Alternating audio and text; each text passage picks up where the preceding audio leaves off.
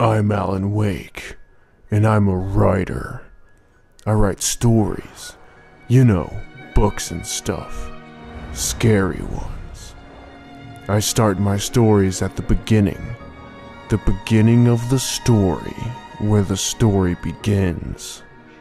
I want to tell you a story. My story. From the beginning. I had been having dreams. Scary dreams, and I was scared. I dreamed of mountains like I was flying through mountains. I mean, not through mountains, but around them and stuff. Then I dreamed of some kind of light building near some kind of water. It was dark and scary, and I didn't understand. Then I was driving down some kind of drive path, like a road or something.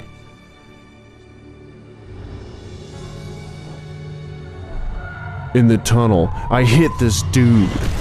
It was pretty scary. Like, kinda really scary. Dude, are you okay? I was going like 90 back there. It looked like he was going to be okay, but he wasn't breathing, so I couldn't be sure.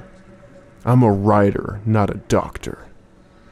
Then, the lights weren't on anymore and he disappeared, which was pretty scary. Then, I didn't know where I was. I just knew I was at a cabin in the woods near Bright Falls, Washington. There was a man with an axe and a really old frat boy outside the cabin. The stuff was getting pretty scary.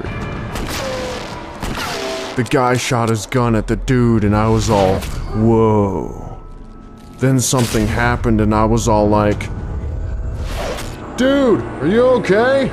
It looked like the dude was going to be okay. He just needed to get to the hospital fast, so I ran away really fast. There was a lot of light and stuff outside some kind of door. It was pretty and scary, and I was scared. I knew I had to do something fast, so I walked over to some other room with light in it. It was all light and shadowy, and I was kinda scared, but not really. Then the light went out, and I was kinda really scared when that happened.